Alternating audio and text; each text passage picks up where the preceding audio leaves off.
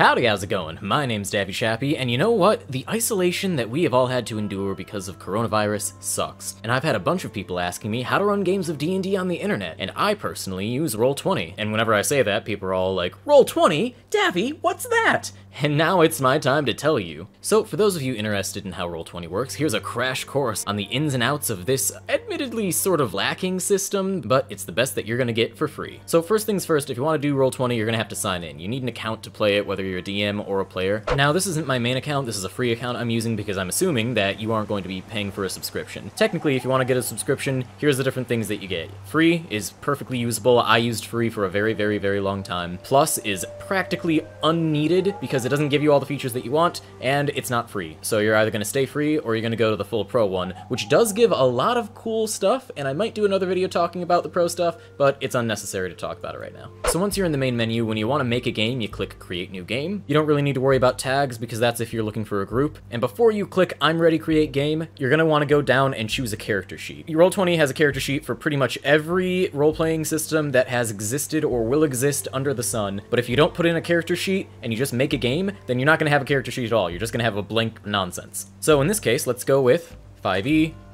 5e by Roll20 seems pretty easy, but even if you don't want to use 5e by Roll20, you've got a lot of different choices. You've got a darker dungeons version, you've got a scroll version, which is really new player friendly, but also really limiting. You have a 5e Adventures in Middle-earth version. Pretty much every version of 5e that you could want is in this character sheet generator. Mutants and Masterminds, Pathfinder, everything's in here. But I'm gonna go with Roll20 just because it's the one that's most basic. After that, you create your game, and then you just click Launch Game. Roll20 tutorial? Get the fuck out of here! I'm the one teaching this thing. But now that you've got your campaign technically made, what do you gotta do to make it a whole fanciful thing? Well, first of all, you're gonna wanna add your players to the game. You'll find that if you just use the URL at the top of the screen, that's not gonna help you at all. It'll link them to Roll20, and it won't work at all. I don't know why they do it like that, but it's just how it is. The link you're gonna wanna use to give to your players is right over here. It's always hidden in case you're streaming so that random people can't just type in the link manually and then get into your game without you wanting them to. But if you're just playing a private game, it doesn't matter. You just hover over the link, copy the link address, and boom, you send it to whoever you want and they'll be able to join the game through you. Once you've got your players in, you're gonna wanna give them a character sheet, so you go to this journal tab right up here, click add, and click character. Boom! Look at that! And then you're gonna wanna click this tab, and as long as they've joined your game, you'll have the option to give the sheet to them and them alone. If you give the sheet to all players, then everyone will have access to it. They'll be able to see it, but they won't be able to edit it as long as you don't give them the can be edited and controlled by. So in this case, let's assume that I'm the new player. I would give it to me so that I could see it, and then I would give it to me so that I can actually edit and control my own character sheet. So what I would generally do is, in the player's journal, you might wanna actually set it to all players if you want them to be able to see everybody's sheets, but all they'll be able to see is the bio and info. They won't be able to see the character sheet or the attributes and abilities. But whoever can edit the sheet will be able to see the character sheet. Boom! Character sheet. Now, Roll20 asks you if you want to use the Charactermancer, create an NPC, or edit the sheet directly. Now, you're not going to want to create an NPC, unless you're actually trying to create an NPC, but the Charactermancer is the biggest steaming pile of dumb I have ever seen. Never use the Charactermancer unless you have already bought all the books from the Roll20 marketplace, because it's stupid and useless, and you don't need it. So I'm gonna click Edit Sheet directly, and fantastic. From here, you just edit the sheet like you would a normal 5e D&D sheet. You can add in your stats, you can add in whether you're proficient or not proficient, and because it's an automated sheet, let's say that my intelligence is a big ol' 20, because I am the smartest boy in the world. Boom!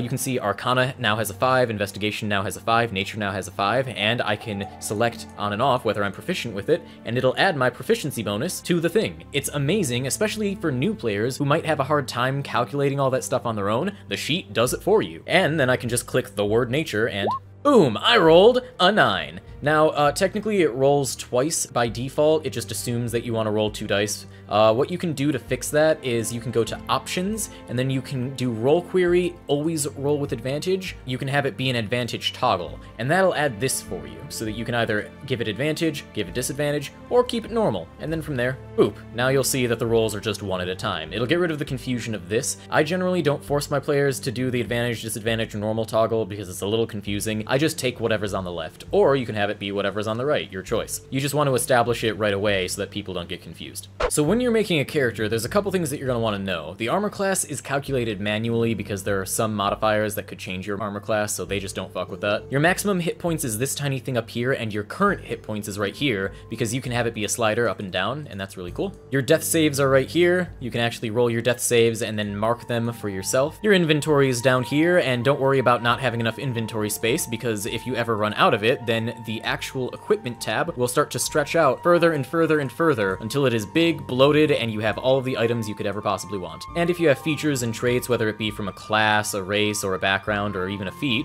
you can put it right here. You have to type all of this stuff manually, but if you want, you can just look online and copy paste it right into here, and then you'll be perfectly fine. Boom. Now, one of the more complicated things that you can do with Roll20 is you can actually set up a macro for your weapons. You can actually set up a thing so that when you click on your weapon's name, it'll roll for it. So let's go with a hand axe. Hand axe. Boom, there we go. It'll ask for the attack, in this case it's strength. It'll ask you if you're proficient with it or not. The range is like 20 to 60. If it has any magic bonus, you would put it here. The crit range is how high you have to roll to get a crit. The damage is whatever you set it as, so in this case 1d6.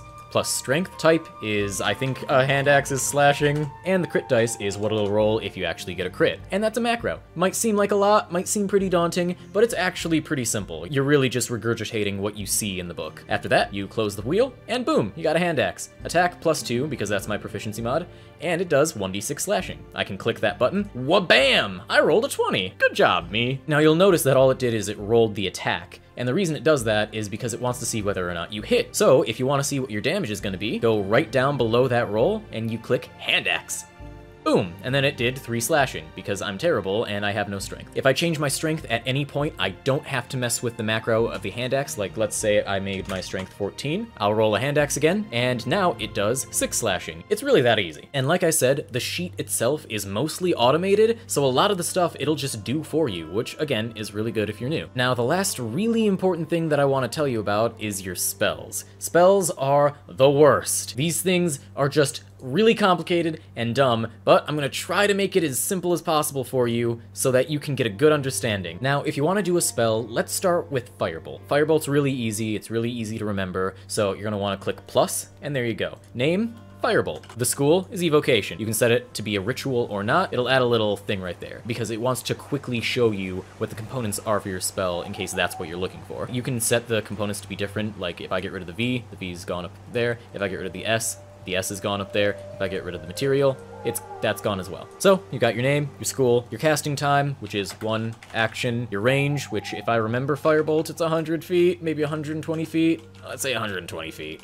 God, I'm gonna get roasted in the comments for this. The target is 1 creature. The components, there's no material component, but I do think it's verbal and somatic. If there's material components, you can actually write down what the material components are, which is pretty cool. And you can see whether or not it's concentration. Firebolt is definitely not concentration, but if it were, boom, it would show up right there, just like ritual. Spellcasting ability, let's say charisma, because I'm a bard. If it's an innate ability, like if you were a drow and you could cast darkness, then you could do this. Then you can put in the description of Firebolt, throw fire. Now, if you're paying attention, then you'll notice that Firebolt didn't actually ask you anything that an attack spell would ask you. Like how an attack spell would ask you, oh, what's your damage? What's your type? And that's because right now we have the output set to spell card. Because a lot of spells just have effects that go off and they aren't attacks by any means. Normally, if your spell doesn't have an attack or have an ability that warrants somebody to roll anything, then you're good here. Boom, Firebolt, it'll do its thing, it'll just tell you what the spell is, it'll give you all the information, and you won't have to worry about it anymore. Pretty nice. But if your spell is an attack, then you're gonna have to do a little bit more. You go from output spell card to output attack, and suddenly, whoa! Look at all of that cool stuff! Look at this! Look at those! And you're just gonna go through the same process that you did to do hand axe. And once that's done, you can just keep your output set to attack, close your thing, and click Firebolt.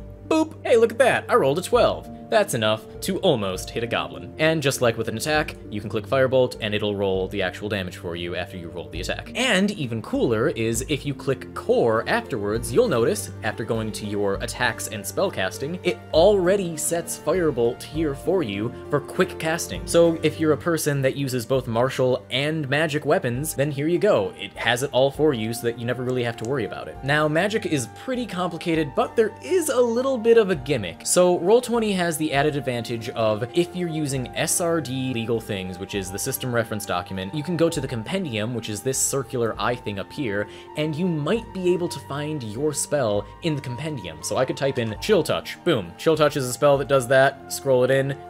Throw it in, now you got Chill Touch. And I can just click Chill Touch and boom, hey, a natural 20. Now, if you're trying to find a spell that isn't in the system reference document, then you're gonna have to type it all out manually, and I know that sucks, but once it's typed in, you'll never need to do it again, and you'll just have it for easy listening right here. And yeah, that's how you make a character in Roll20. I hope this helped you out. If you like this video, then feel free to shop it around, because if it does well, then I might make another video talking about how to actually do this from a DM's perspective, like make maps and stuff. But for those of you who just want to hop into Roll20 and be a player, this is all you're gonna need to know.